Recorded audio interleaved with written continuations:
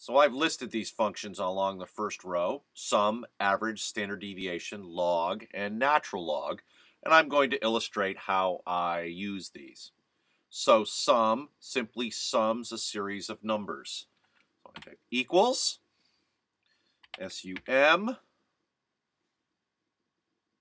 and it's giving me a list of functions. Come on, Excel, you can be a little quicker than that. Parenthesis. And once I put in a valid function, it gives me a little help to tell me what to do. I highlight the numbers that I want to sum, and I hit return. Okay, so the sum in this case is 9.7.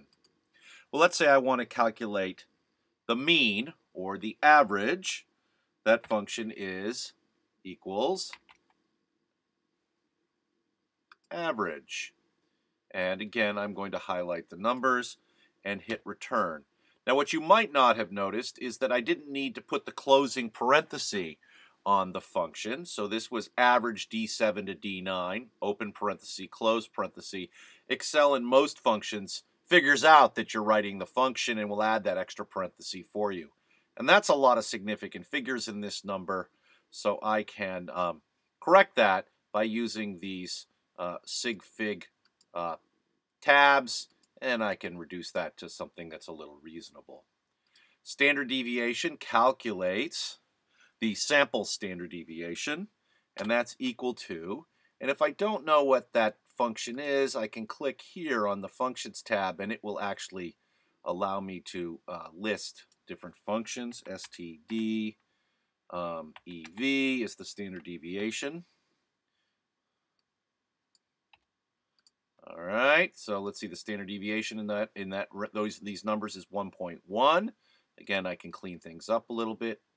And another very useful function is logs. Now, log is the base 10 log. So if I do equal log, log of this number, again, I'm just going to hit return. Notice there's no parenthesis there. It'll still do it, 3.47. And the anti-log is equal 10 raised, and that's the caret symbol, to 3.417, and that should be 3,000. Okay, so the log of 3,000 is 3.4. Remember, the log is simply the exponent for this number, so that's the same thing as 10 to the 3.47, and of course, this equation is 10 to the 3.47. We could do the same thing with the natural log, and the function for natural log is ln.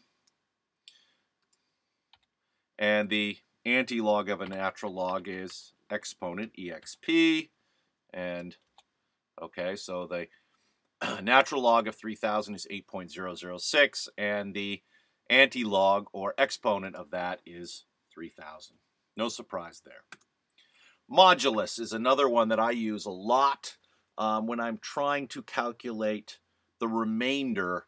Often I would use this if I have a date and I want to know what fraction of a day is left over. So let's say I've been sampling for 7 days, and I want to know 7 mod 2. The modulus is going to give me the remainder. So this is going to be equal to mod, select it, 7, comma 2, and 7 divided by 2 is 3 and a half, or 3 with a remainder of 1. And so the modulus of 7 mod 2 is 1. If we make this 8, the 8 divided by 2 has no remainder. If we made this 7.5, this number is 1.5. Okay, so that's useful in doing lots of date or time-driven functions, and pi is nothing more than pi. It just simply gives you the trigonometric value of 3.1415. Okay. If is a Boolean test. If something is true, then put a value in the cell, and if it's false, put something else. So true and false in Excel is typically indicated by a 0 or a 1. And so I'll put in a 1 to indicate a true. I'm going to put in a value here. If it's true, display 10, and if it's false, display 20, and then I can do equals. If, close parenthesis, open parenthesis rather, logical test is the 1, comma, true value is the 10, comma, false value is the 20. So the syntax for if is if F15 is true, then report F16, else report F17. So here we go. So since it is true, since this value is 1, it's reporting the 10. But let's make this value a 0, and now it reports a 20.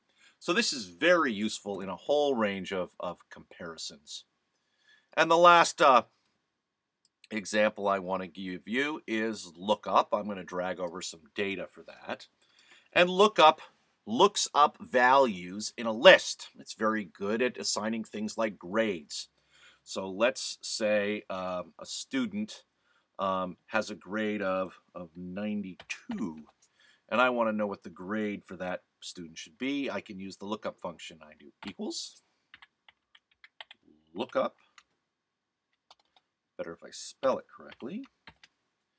Lookup value is the 92, comma. Lookup vector in this case is going to be the series of grades, comma, and the lookup array is the grade that I would like to assign, and I hit return. So a 92 is between, that poor student is getting robbed, so I have made an error. Let's try this again. Data sort by column I, smallest to largest, and hit OK. That's much better. 92 should be an A, and I had done an error in my lookup function was correct, but what I failed to recognize is that my lookup data needs to be sorted from the lowest number to the highest number, and that's just because that's the way Excel expects it. So they wrote the function, they get to set the rules. Lookup works fine as long as you sort the data from lowest to highest. So let's see, let's change that 92 to an 81. 81 should be between 80 and 85, so it should return a value of B+. And sure enough, it does. So those are some handy-dandy Excel functions: sum, average, standard deviation, log, natural log, modulus, pi, if, and lookup.